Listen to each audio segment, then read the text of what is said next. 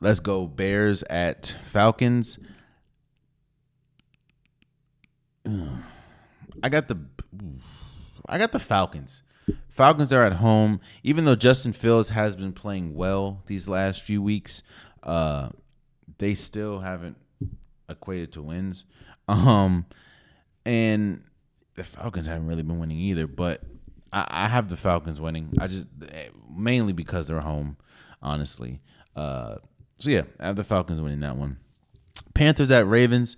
I have the Ravens. The Ravens are at home. Baker Mayfield starting, which I think Baker Mayfield starting at least this game is better than PJ Walker starting.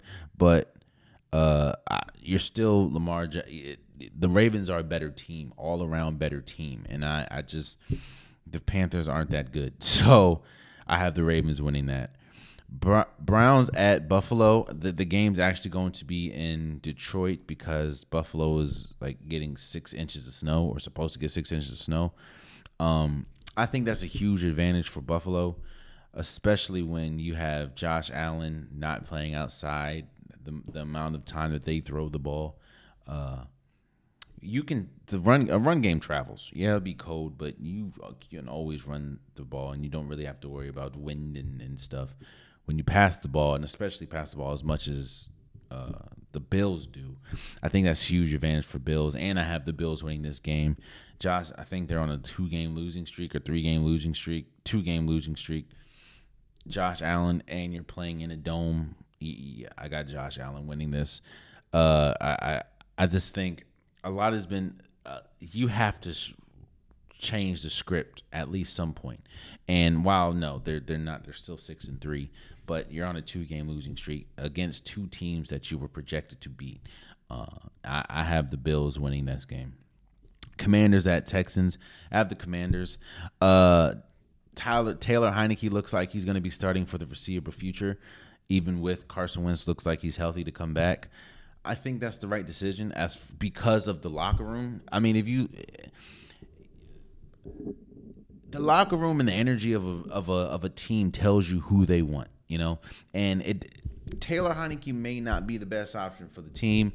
Carson Wentz may be the best option. Who knows? But it's all about the locker room, and if the locker room and the team and the energy is better with Taylor Heineke as a starting quarterback, then and he did just win, a big win against the Eagles. You ride that. You ride that. You're 5-5 right now. You have a chance to go 500. You're going against the worst team in the league. The team the Washington, even though they still have their problems. And Taylor Heineke still even has his problems. Washington looks better. They look like they care. They look like they want to be there. They just look better with Taylor Heineke. Not saying that Taylor Heineke is not as good or is better than Carson Wentz. It's just energy. So I have no problem. And I think it's smart that Washington is going to stick with Taylor Heineke, at least for the foreseeable future. But for Sunday, I have Commanders winning. Again, the Texans aren't good. The Texans are not good at all. I got the Commanders win this game. Eagles at Colts. I have the Eagles winning, even though the Colts do present a lot of problems if they continue to play like they played last week.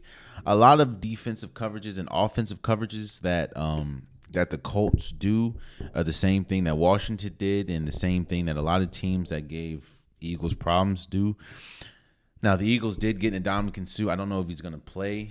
I don't know if he's going to play on Sunday, but getting Ndamukong Suh is huge, especially for the Eagles' run game or run defense, which has been their biggest problem this year. This is just yet another sign that the Eagles are going for it this year. So, but on Sunday, I do have the Eagles winning. I still trust Jalen Hurts over Matt Ryan at this point, and I trust a team that has only 1 loss in the season compared to a team that has 5 and 1 tie. I have the Eagles winning that one. Jets at Patriots. I have the Jets. Mac Jones has regressed. Now that you kind of saw that coming when you don't even have an offensive coordinator on the team. He's regressed badly. Now Zach Wilson hasn't been that good either. The Jets have been riding off of the run game and the defense. if Zach Wilson just plays within himself, they're gonna win. And he doesn't. He manages the game. He doesn't have to do too much. Doesn't too little. They'll win the game because I don't. The Patriots defense is still good, but I don't see them hanging 20, 25, 30 points on somebody's head with consistency. The only problem is I also don't see that from the Jets. So I have the Jets winning that. Rams at Saints.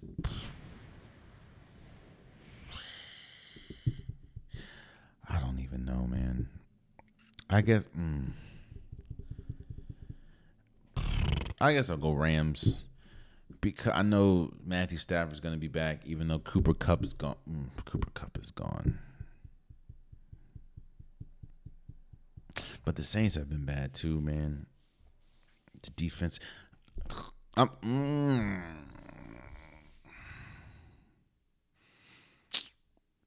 gonna go Saints. The defense, I have no faith in the defense. I have no faith in Andy Dalton, but to me, the Saints have the best player that is available, I think, and that is Alvin Kamara. That's a bad game. Both teams aren't that good. I'm going to pick the Saints. Lions at Giants. I got the Giants. The Lions are riding on a 2-game win streak. However, the Giants are still the Giants, and the Giants have been good this year. They're 7-2. I have the Giants. Raiders at Broncos. I will say this. The Raiders have to win this game. You lose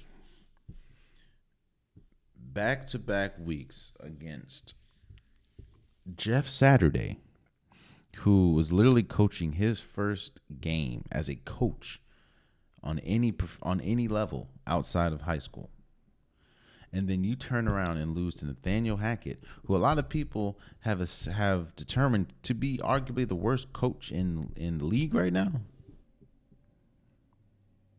You think the Josh McDaniels should be fired noise was loud last week. I say all that to say I got the Raiders winning because they have to win this game. They have to win this game. Yo, you can't lose back-to-back to Jeff Saturday and Nathaniel Hackett.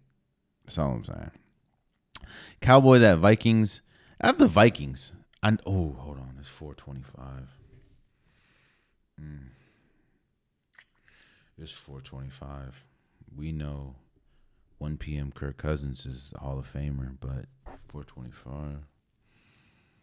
I have the Vikings. I think that Justin Jefferson has emerged as one of, if not the best wide receiver in the league right now. And Kirk Cousins has been good. I mean, quiet as kept, Kirk Cousins has been really good. And Dallas defense, you're probably going to put Trayvon Diggs on Justin Jefferson, and the offensive line has to protect Kirk Cousins from Micah Parsons and that defense, which is a very good defense. I just don't trust the offense against this.